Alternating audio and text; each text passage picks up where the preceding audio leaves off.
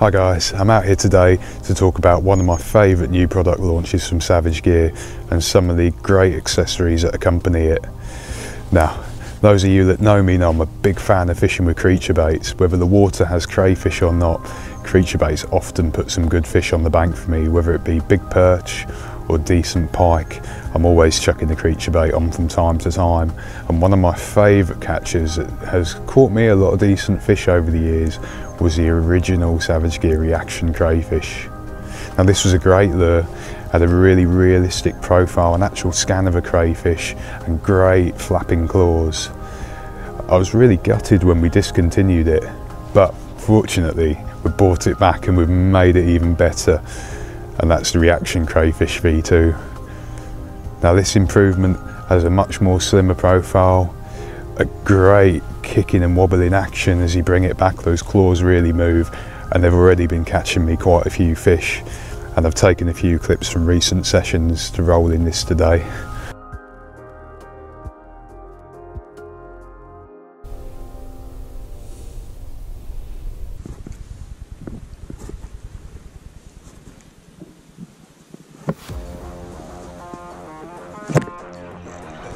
Whoa.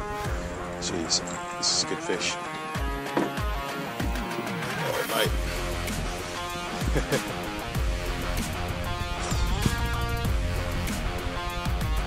Nice perch. Yeah.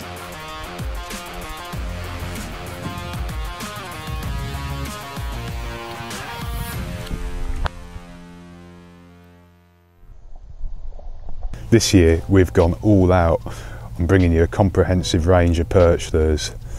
That includes 4 different creature bait patterns. We have the Reaction Crayfish, of course, which is our swimming, moving bait. We have the 3D rattling crayfish, which is more of a subtle, slow presentation, perfect for Ned rigging and drop shotting. We have our Duratech NED Crayfish, which is buoyant, it will stand bolt upright. And finally the 4D Cray, which is like a bigger version of the Ned Cray, but made out of irregular plastic, and that one's great for trying to sort out bigger fish. We have some amazing kits to cover you for your soft plastics fishing, and these pair up absolutely fantastically with the Reaction Crayfish.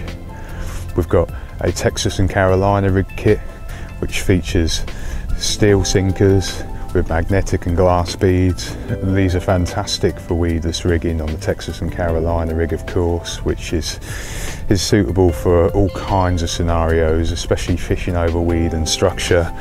Then we have the Cheb rig kits, and I really love this kit because it actually comes with tungsten chebs, and tungsten's a lot more dense than other materials, which means it sinks quicker for its weight and you feel a lot more for it. These tungsten chebs are absolutely great when you're fishing in flow, because I can use a 5 gram tungsten where I'd use a 7 gram weight usually, and this really helps with bite detection from wary perch. And one of my favourite kits, and I love this because I'm a big fan of the Jicker rig and the way it kicks up the bottom and presents a lure, is a Specialist Lure Sinker Kit. Now, this Lure Specialist Sinker Kit is a favourite of mine.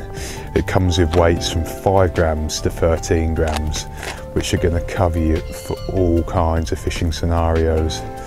Now, you can use that with a Jicker rig or to weight pike lures or anything else. But it's so easy to rig. All you do is you slide your hook on, followed by the weight, and close the clip, and you've got an instant Jicker rig ready to fish with.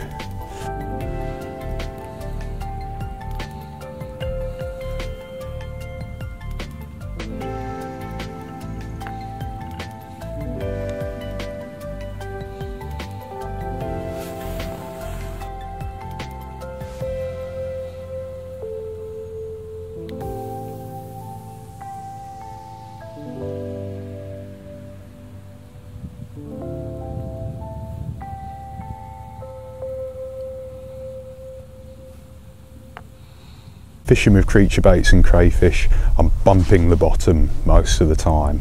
I like to let the lure sink right down to the deck and pulse it. Pop, pop, pause.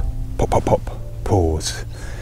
And I get that kind of erratic action that imitates a scurrying crayfish trying to flee from its predators, and that really triggers the fish to take. Sometimes working them with a constant motion can be really good, dragging the bottom or even working them up in the water a little bit. It's all dependent on what mood the fish are in, so you play around with retrieves, but most of the time I find fishing a few bounces either low to the bottom or a little bit more aggressively accompanied by a nice long pause will cause the fish to bite. And you can see this fish absolutely nailed it on the pause.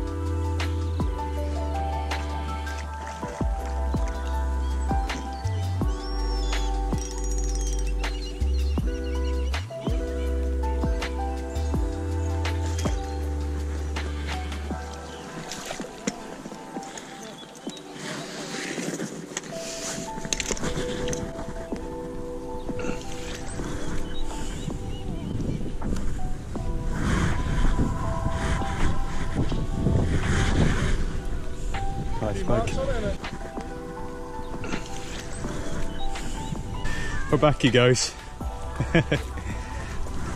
Sometimes when fish are in a really finicky mood, they can be quite hard to move out from cover and to trigger takes from, and on this day it was just like that. We could see fish feeding inside the cover and the bushes, and it was just too dense and too thick to pitch lures into. So I had the idea that I would rig up a reaction cray on one of the new V2 Crazy Blade jig heads. I absolutely love the Crazy Blades, but the previous ones were a little bit on the heavy side for my fishing. Now with this V2 version we've got the perfect finesse chatterbaits, 5, 7 and 9 grams, perfect for creature baits and shads, even curl tails, and you can cast those in, and I like to fish them like I would any other jig, let them drop to the deck and pulse them, and you get that erratic flash and vibration as you move the lure, and that can really trigger dormant fish to strike or feeding fish to leave the cover, and that's exactly what happened here.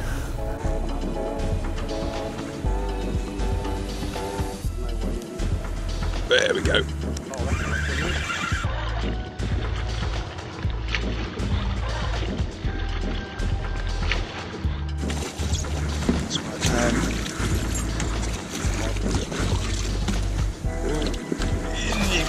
Yes! There we go. Well, this is a beautiful fish, and that one went for a new Crazy Blade jig head, 9 grams with a Reaction Cray V2 trailer. Perfect when the fish are really holding tight in cover like that. Just mixing it up and adding a little bit of extra flash can really draw them out and buy you an extra take or two.